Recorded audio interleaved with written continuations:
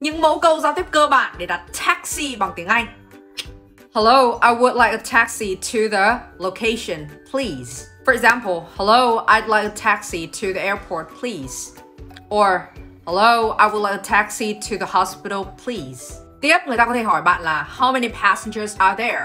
Thì mình có thể trả lời là there are 3 of us, or there are 4 of us, there are 5 of us. Tóm lại có bao nhiêu người điền số vào đây. Tiếp theo là hỏi phí phiếc các thứ thì hết bao nhiêu hả anh? Đấy, mình sẽ hỏi người ta là how much is it from here to the airport?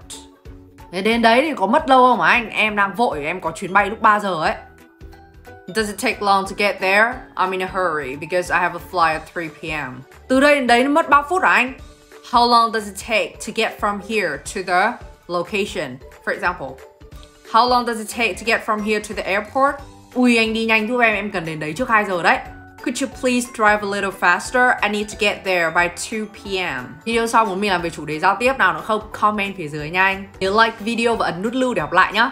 Để đăng ký học mất gốc Free nhắn tin qua FB nhá. Bye!